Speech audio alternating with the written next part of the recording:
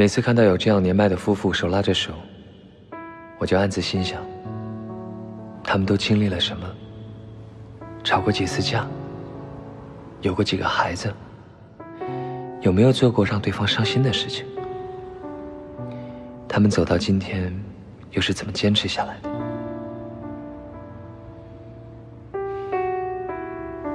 我也想有一个牵着手，一直走下去的人。如果你走到了我在的这条路上，我永远不会让你独自前行。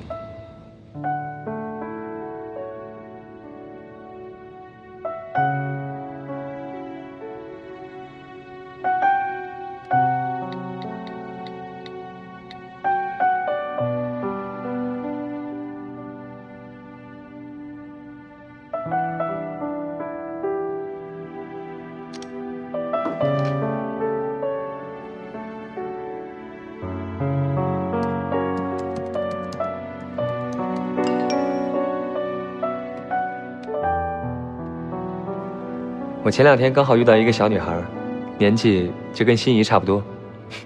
看到她我就想起你们了。你最近怎么样？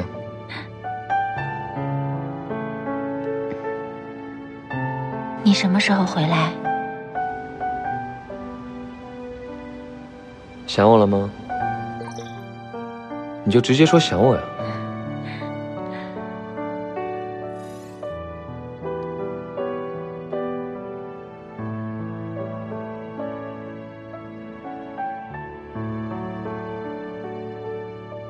我每天都很想你，想你的脸，想你的声音。有时候我不想这么想你，但我又没有办法控制。我就是很想你啊。自从你走了以后，曾经的一切变得那么清晰。你第一次来店里跟我买车的时候，你大发雷霆，我不得不道歉的时候，我大半夜走在马路上，绝望的不知道该怎么样才能回去的时候，你给我名片和车钥匙，让我勇敢面对的时候，记住了，自己去，自己回。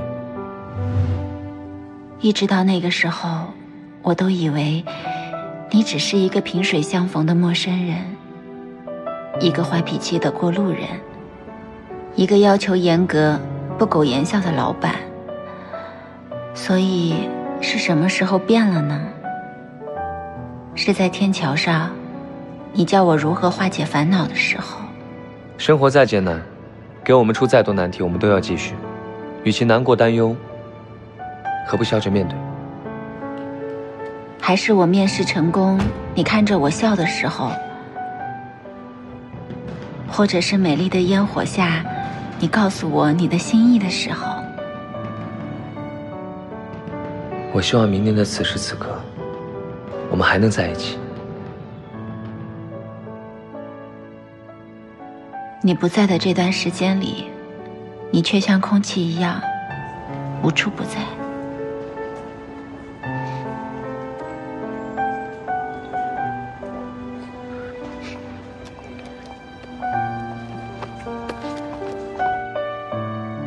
所以你在哪儿呢？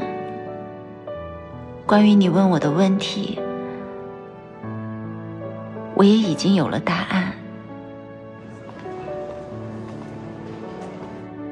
如果你想要听的话，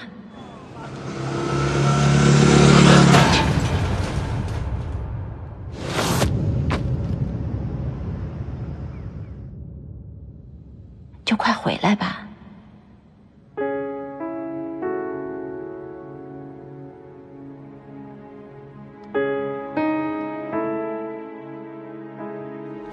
God's sake, he's in coma. Just call the ambulance.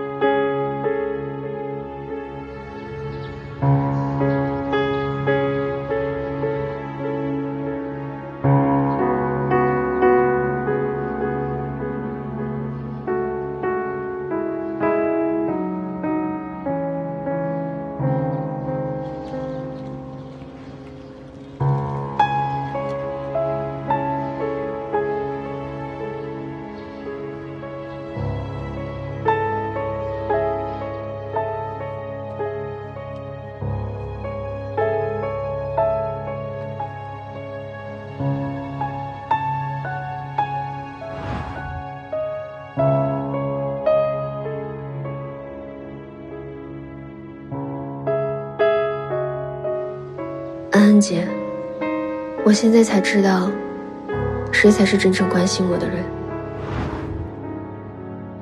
而我却一次次的找借口来掩饰内心的贪婪和虚荣，理所当然的伤害了身边所有的人，也伤害了你。安姐，我要离开了。还有，对不起。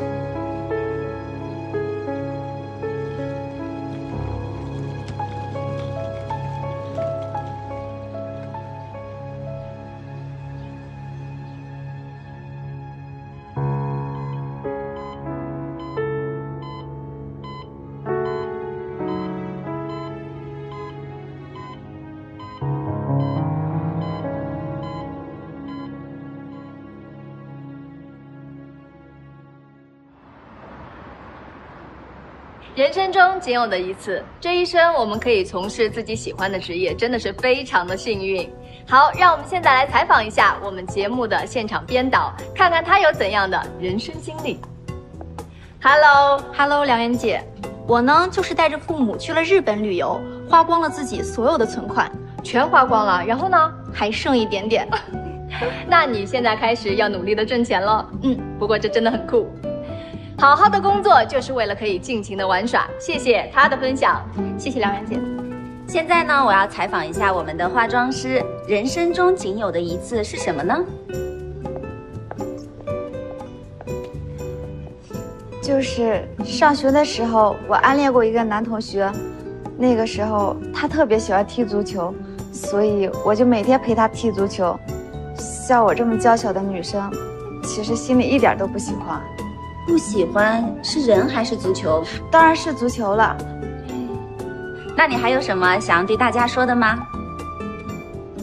希望那个男生看到这期节目的时候，如果你还是单身的话，就来找我。我现在还是单身哦。哇，小伙子，你听到了吗？陪你踢足球的那个姑娘还是单身哦。谢谢你，安安姐。谢谢你的分享。希望看到节目的朋友们，把你们人生中仅有的一次的故事分享给我们。人生中仅有的一次，无论是好的事情还是坏的事情，都将成为我们人生中闪闪发光的回忆。好了，希望大家积极分享给我们，选中的朋友呢，我们节目组还给你准备了精美的礼物哦。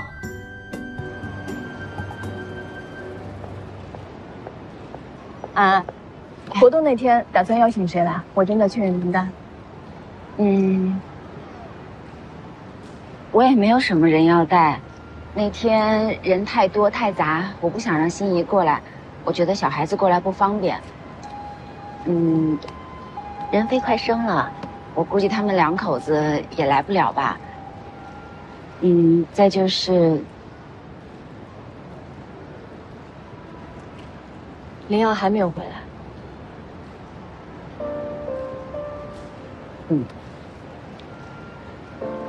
他这个人也真是的，这么大人了，难道连工作都不要了吗？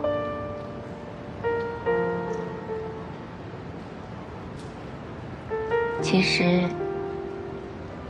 他已经走了99步了，只怪我之前在原地徘徊太久。当我跨出这一步时，已经不知道他在哪个方向了。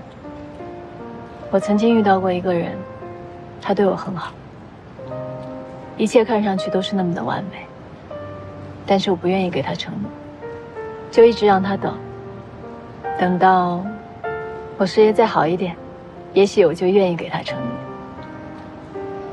但后来这个人走了，我甚至连挽回都没有。当时的我觉得，只要我越来越好，像他那样的人我会遇到无数个。但一直到今天，那个人都没有再出现过。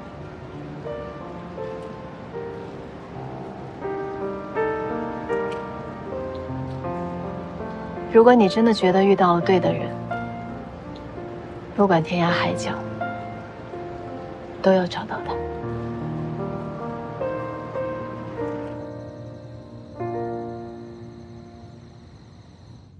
这么晚了还有工作啊？看点资料。